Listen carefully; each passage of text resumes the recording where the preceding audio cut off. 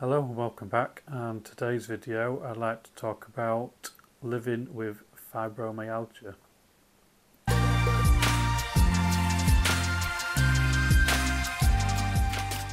Hello and welcome back to the channel. My name's Gavin, and in today's video I'm going to talk about living with fibromyalgia, and it's just to explain really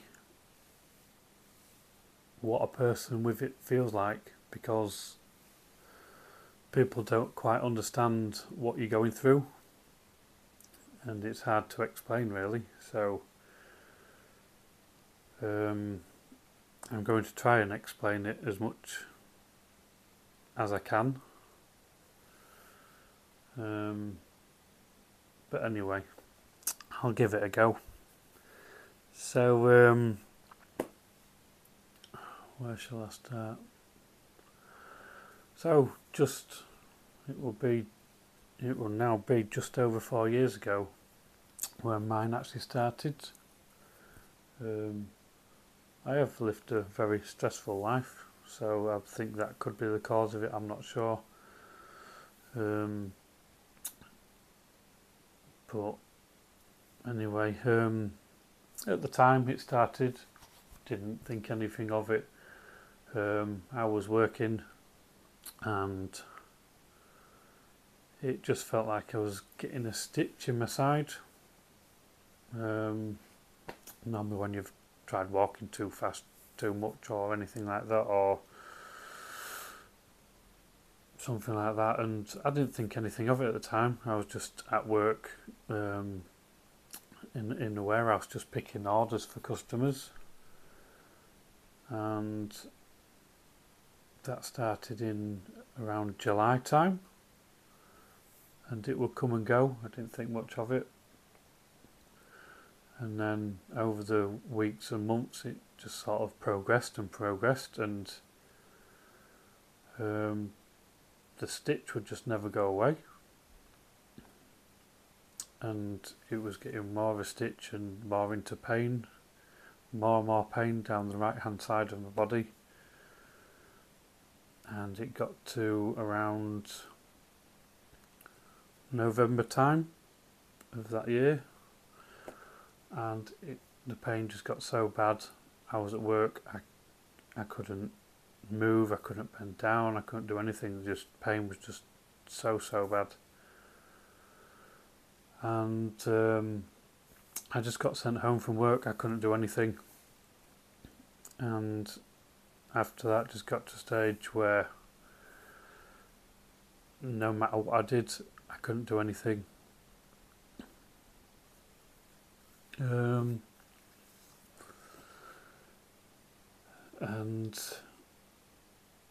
things sort of progressed from there. My whole body now, how to explain it,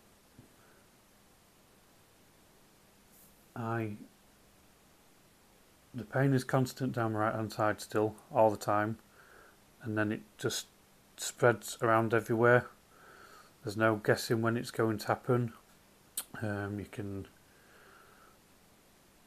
go to bed and then wake up in the morning and not be able to move whatsoever. It's a case of not knowing each day what you're going to wake up like.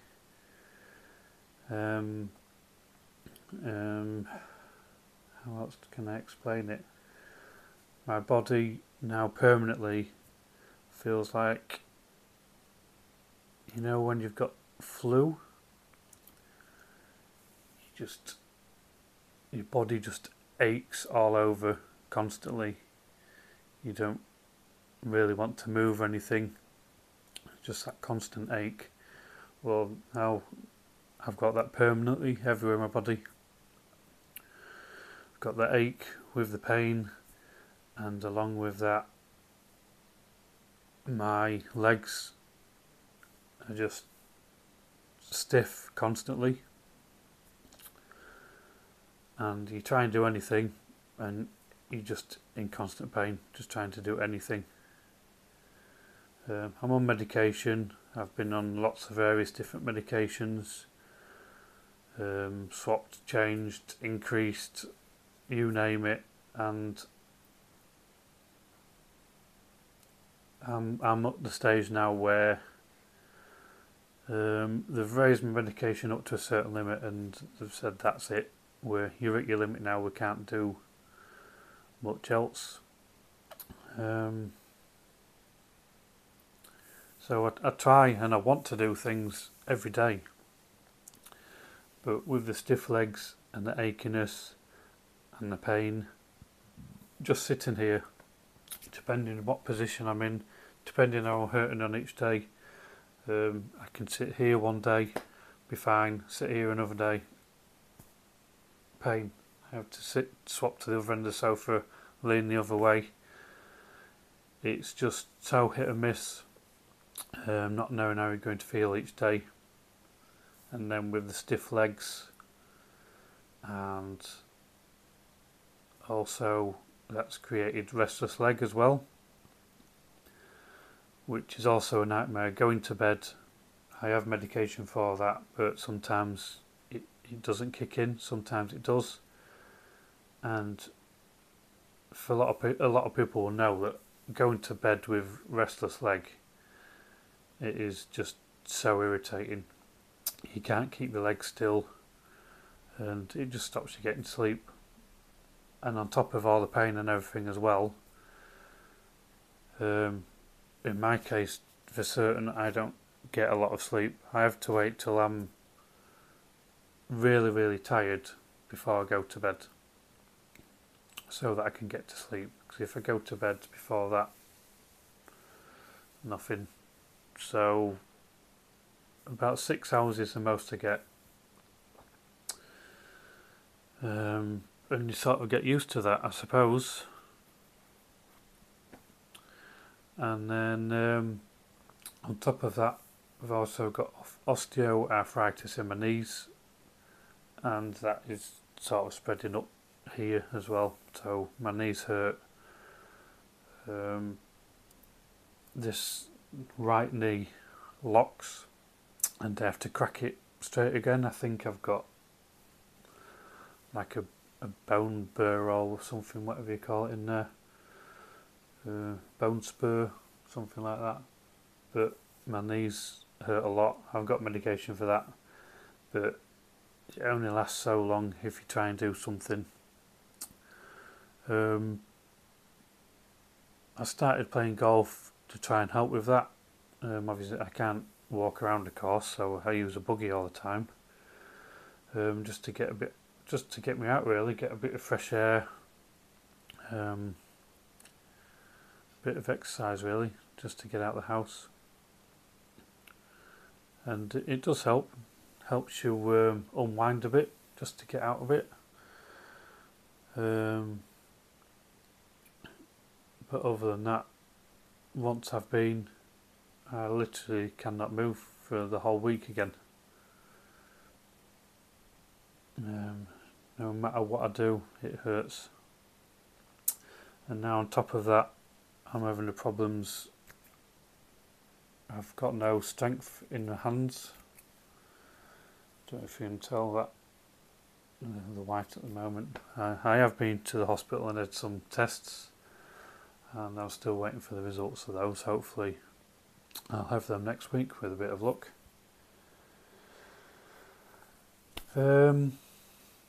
But anyway, back to the fibro. With fibro, you just wake up in the morning, or should I say, you just go to bed not knowing how you're going to feel each day. So I don't make any plans anymore. Just take each day as it comes. If I'm able to do something, I'll try and do some cleaning around the house. Even a vacuum. I got a lighter cordless vacuum, so I could try and do some cleaning.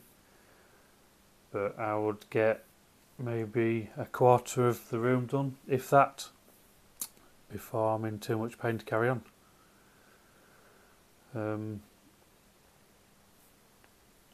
So like I say, I just don't plan anything anymore. The legs, more stiff in the morning. So when you've been to bed at night, if you've been to bed at night, sometimes I just sleep on here because I can't get back up the stairs again. I'm just too much pain. It's just easier to stay down here. But when you wake up is when your legs are more stiff. Sometimes it gets easier through the day, sometimes it doesn't. So that's how it is really. But trying to explain that to people, just going out somewhere, I have my stick if I'm not going too far, meaning not too far from the car to the shop or anything I'm going into. If I need to go a little bit further, I've got a walking frame with wheels, and I just feel embarrassed to use it because I'm only 42. Up here I'm still 42, but the rest of my body is way older. That's how it feels. And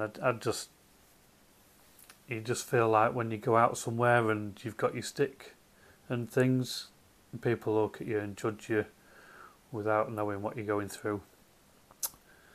And I just find it a bit embarrassing sometimes. I don't know how you feel if you're in a similar situation. Drop some comments below, let me know how fibromyalgia affects you, if you struggle or if you found a way to get through it. But I mean, I've found a way, like I say, of just not planning anything and taking each day as it comes. I don't know that. I wasn't talking to you, Alexa. Shush. So my oldest son is 21 now. He lives at home and he's down as a carer for me now because things are just so hard. I don't trust myself in the kitchen because I drop things. And he helps with the cooking and cleaning the things now. My daughter lives at home as well, but she's an apprentice. She's got things she wants to do, and but my son decided he would help at home basically. So he puts the washing in, does the cooking and cleaning. My daughter does cooking and cleaning on the odd occasion. I try, but most of the times I try, I fail. So sometimes you just don't try because you're not going to get anywhere with it. It can get you down sometimes, but you can't let it beat you. I may end up in a wheelchair at some stage, I don't know, but I'm not just going to give in and let it beat me. I'm going to keep trying to do stuff whether it hurts or not, and playing golf is an example of that.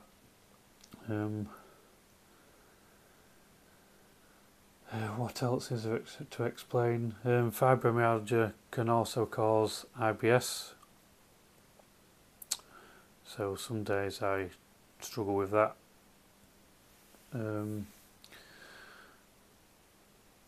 That tends to happen when I have a flare-up.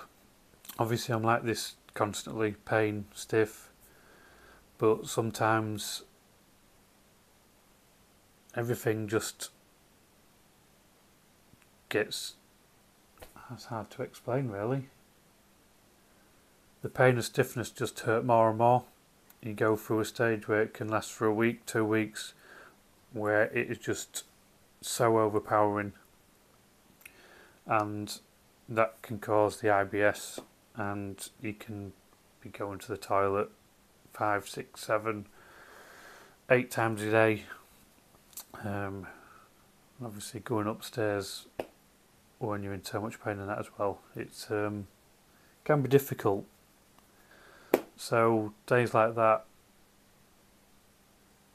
I just don't get out of bed because I can't get out of bed. Plus, it's closer to the bathroom.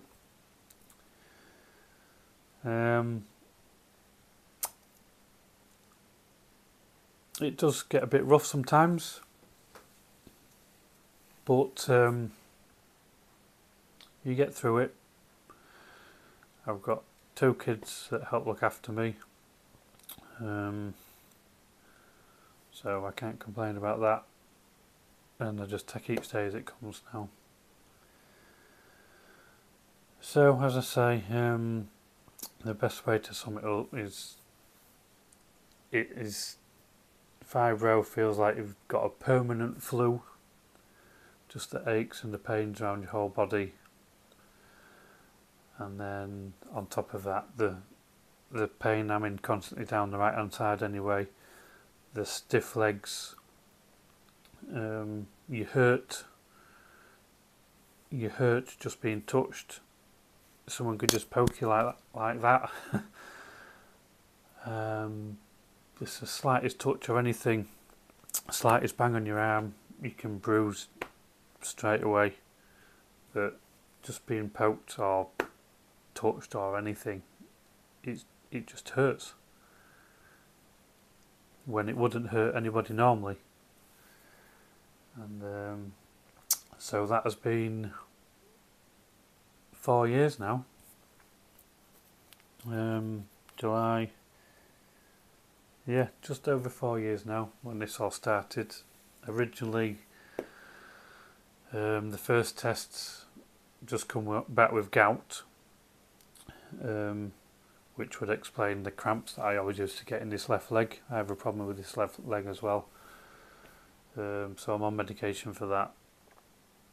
And then it took a year to get to the right specialist to be told of the condition I've got, fibromyalgia, which I just say fibro. And that's it really. So that's the best way I can explain it.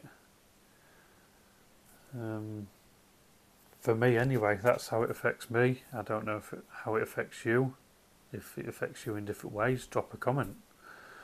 Let people know how you feel, but this is the way that it affects me. Stiffness, pain, achiness, just like a permanent flu but with pain. I can't think of any other way I can put it.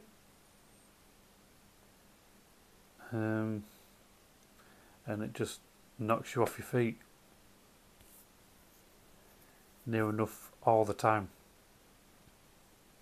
You get the odd day wake up thinking, oh, I might be able to do something today, and then as soon as you start doing it, it's like a slap across the face. You just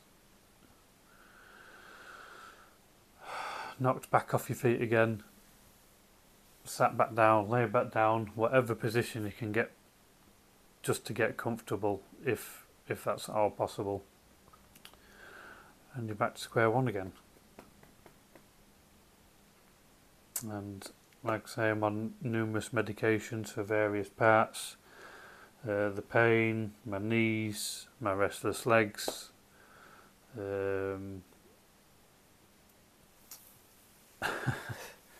which is why when I was diagnosed diabetic at the beginning of this year, the doctor said you're better off on the keto diet because we don't want you on more medication, you're on enough as it is. So that's how it's been since. So I have still been managing to lose weight. I just need to start doing something, even just once a week, which is my intention on a Monday, to just try and even just use a vibration plate. Next week I'm going to try and see if vibration plate helps lose belly fat. It's just a little tester I'm going to try. I'm also trying the lemon juice in coffee to see if that helps. Lots of things, but the weight has been going down. I was hoping that would sort of help with the pain, but it hasn't. The pain is still the same, so I'm not sure where that's going to go. But thankfully, like I say, I've got 2 kids that help do things around the house, and that's it basically. I can't think of another way of describing it.